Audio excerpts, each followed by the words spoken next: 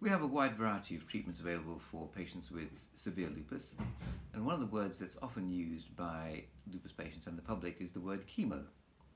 Now, this is a slight misnomer, although there is some truth to it, in that many of our old-fashioned treatments, for example methotrexate and azathioprine, were derived from the cancer world. So we've learned to use these old-fashioned drugs in much smaller doses to treat lupus very effectively. A commonly used drug is a drug called cyclophosphamide, and I think this is what's referred to as chemotherapy, and indeed this is a chemotherapy drug. Having said that, we use very small doses of cyclophosphamide, so-called chemotherapy, very, very effectively indeed, and the side effects are not nearly as fearsome as patients who have cancer. And indeed, cyclophosphamide in particular has been life-saving for many patients with lupus.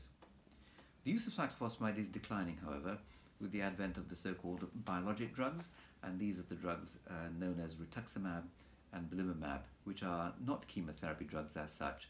They are more antibody-type treatments which have very few side effects compared to the old-fashioned drugs.